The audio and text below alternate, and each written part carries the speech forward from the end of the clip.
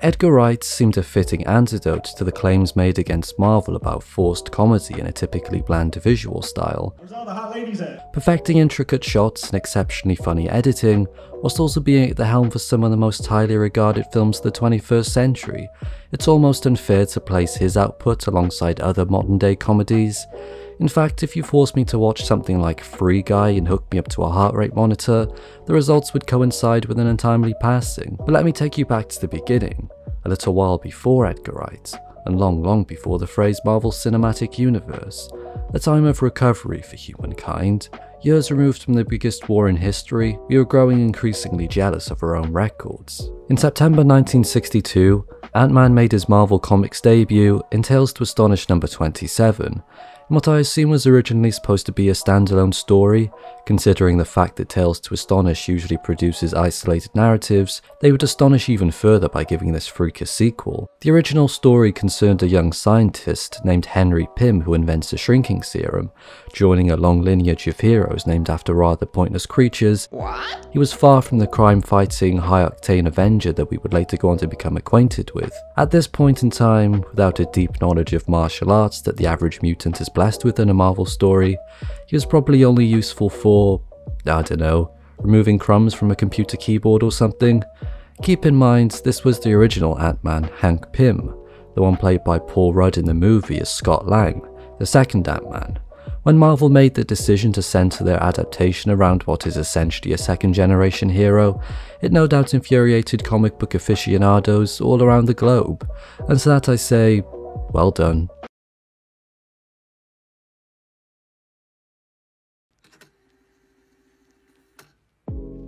A few issues down the line, Ant-Man reappeared. His quirky adventures would see him mastering the fragile art of shrinking, in stark contrast with the first issue where he was still coming to grips with the serum, and in a sad state of events, resort to befriending tiny insects, poor fella, wearing what looks to be an android's flashlight on top of his head. Although his personal life would see a slight uptick in activity with the introduction of the Wasp, initially only partners in a working sense, they got married, and Hank would later form the Avengers alongside her. Scott Lang would make his first appearance in Avengers issue number 181, delving right into the action. We meet him just moments away from getting messed up by an enraged Wonder Man. It looks as though we have a fight on our hands. What I can only assume is a battle for relevance, his debut looks like it might be short-lived, as opposed to his future in which he will almost certainly be living short, but thankfully Tony Stark diffuses this situation by informing Wonder Man that Scott is an employee, there to install a new security system. The next month, in issue number 47 of Marvel Premiere, we would receive a slightly more formal introduction, finding out that Scott Lang is a reformed criminal and an apparent electronics expert. In seemingly no time at all, he reverts back to a life of criminality, but for good reasons, stealing Hank Pym's Ant-Man suit in order to free the only doctor who can treat his ill daughter, eventually earning the approval of Hank, who gives Scott Lang permission to become the next Ant-Man. From there, he would serve alongside the Avengers, temporarily form a new Fantastic Four, and mistakenly shrink Spider-Man. It must be so nerve-wracking living in this kind of universe, narrowly dodging bugs in fear that it might grow man-sized and retaliate by strangling you with your own arm. Throughout the late 1980s, in a bid to get some of his Marvel stories adapted for the big screen, Stan Lee decides to go all in on one of his favourite heroes, an unpopular decision at the time, but begins trying to get an Ant-Man movie off the ground. Producers aren't convinced, neither are screenwriters or anybody for that matter, and see no potential for the character at all. That is until 2000. Artisan Entertainment joins forces with Marvel to produce a series of movies centered around some of the more low-key comic book characters, such as Ant-Man, Longshot, Power Pack, and Morbius. You had 22 years to make a decent movie, pricks, what happened? The following year, despite having never made a big budget movie, let alone a superhero one, Edgar Wright met with Artisan Entertainment to discuss work on a possible Ant-Man movie, though his time on the brilliant surreal comedy Spaced no doubt played a part in him getting the interview. Following a successful meeting, Wright and fellow filmmaker Joe Cornish began working on a treatment, which, it turns out, Artisan wasn't too fond of.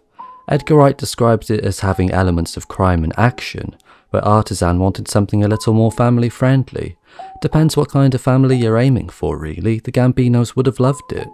In 2004, Kevin Feige met with Edgar Wright for the first time. The topic of discussion veered towards future projects, in which they discussed Wright's earlier idea for Ant-Man, and to Edgar's surprise, Big Kev was on board. In 2006, at San Diego Comic-Con, they went on to officially announce an upcoming Ant-Man movie. Wright said, "There will be a prologue where you see Pym as Ant-Man in action in the 60s, in sort of Tales to Astonish mode basically, and then the contemporary sort of flash forward is Scott Lang's story, and how he comes to acquire the suit, how he crosses paths with Henry Pym." Over the next couple of years, production would move, or rather stumble forward, ironically a running theme throughout this whole process. The development at one point, which seemed quite promising, was beginning to unravel fairly quickly, though we do find out that the first draft of the screenplay includes Scott Lang, an elder Hank Pym, Pym's daughter Hope Van Dyne, and a villain named Graydon Clark. By 2010, Wright was in the midst of his Scott Pilgrim adaptation and was in no hurry regarding the production of Ant-Man, after effectively saying that his movie wasn't as important compared to Iron Man, Captain America, and those that made up the core members of the MCU, so he could take his time. But in February of that year, Stan Lee met with Wright to discuss his vision for the movie and took to Twitter to express his excitement and enthusiasm for the young director. Prior to the first Avengers film, rumours concerning the official lineup was obviously going to generate frustration among fans who wants to see their personal favourite hero up on the big screen. But once the full cast was revealed and Ant-Man was nowhere to be seen, Wright said, "The chronology of it, or the way it works, wouldn't really fit in with what they do." Though his co-writer Joe Cornish says there was supposed to be an Ant-Man reference in the upcoming Thor movie, but it was removed last minute. By that point, the duo had completed several drafts of the script and confirmed that it will be very loosely tied to the MCU, but admitted that they would prefer it to be separated from the extended universe. Then in 2011, Feige says that the movie is finally close to happening, and Wright essentially goes on to confirm this with a cryptic tweet. "Pretty easy to decipher, this fucker's making an Ant-Man movie." Despite our relatively uneasy journey so far, we arrive at San Diego Comic-Con. The year is 2012, the year of a supposed apocalypse if you remember, and Wright is in attendance to reveal test footage for his long-awaited Ant-Man movie. All in all, a really great development, and it shows just how close this thing was to actually happening. In October of that year, it was announced that the movie would release 3 years later, November 6, 2015, with Feige saying, "Certainly set in the Marvel universe, but it's also through the lens of Edgar Wright, which is the only reason we're making the movie." By October, Wright would once again post a behind-the-scenes look at his work so far.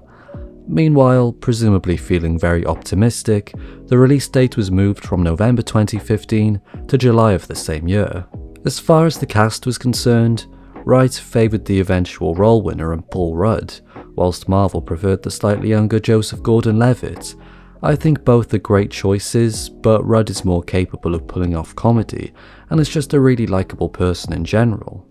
He would eventually land the role, but production is once again delayed due to the fact that Wright has to begin work on the concluding film in his Cornetto trilogy, The World's End. This is because Eric Fellner, producer behind those films, was unfortunately diagnosed with cancer, and Wright had promised him a trilogy. Thankfully, Fellner did recover, and Wright would go on to make an incredible film. In 2014, he got back to work on Ant-Man.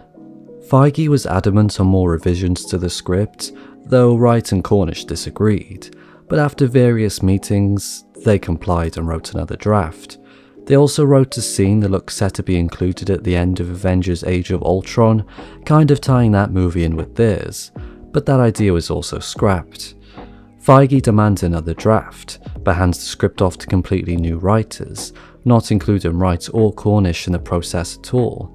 When they find out and read new additions to their own script, understandably, they are not too enthusiastic about it. Once and for all, this would lead to Edgar Wright's departure from the MCU, and Feige would later comment on this tough but probably sensible decision considering the time wasted, saying, "We sat round a table and we realised it was not working. A part of me wishes we could have figured that out in the 8 years we were working on it." Joss Whedon, at the time employed by Marvel, would tweet a photo of himself with a cornetto, a symbol of support towards fellow director Edgar Wright, a meaningful gesture if the person behind it was anybody other than Joss fucking Whedon. Marvel are now in the market for a new director, and hire Peyton Reed, known primarily for his rom-coms. Cast members begin to leave one by one, just as Michael Douglas adds fuel to the fire by announcing that Janet Van Dyne, Hank Pym's wife in the comics, and the original Wasp won't be included in the movie. At last, the movie begins production.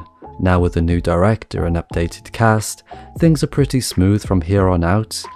Despite everything going against it, a rocky journey and the character's obscurity to a general audience, it would go on to make $519 million worldwide. Wright would go on to say, "I wanted to make a Marvel movie, but I don't think they really wanted to make an Edgar Wright movie. I'm just happy that Stan Lee got to see one of his favourite heroes up on the big screen."